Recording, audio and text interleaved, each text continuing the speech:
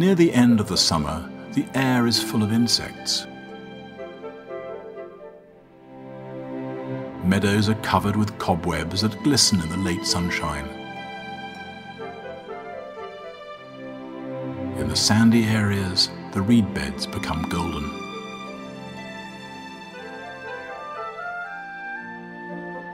The mornings are becoming cooler, and floating over the meadows is the first fog of autumn.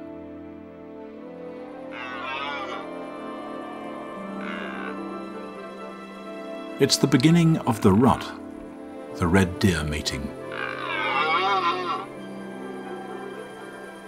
From many places there comes the roar of the lonely stags, showing off their strength, trying to attract the hinds.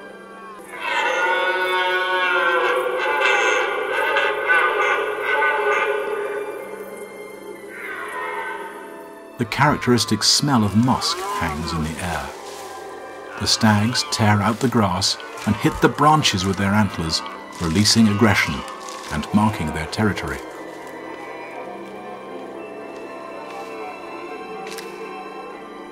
Stags try to gather around themselves the largest harem possible.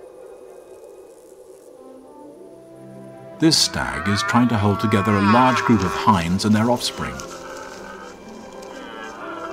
He has to make sure that none of them drift away from the herd even for a moment.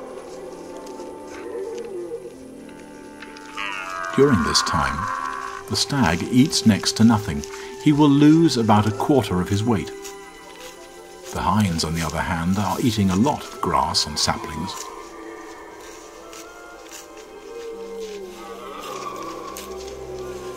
Sometimes there's a harmless skirmish, like this one between a hind and a young stag.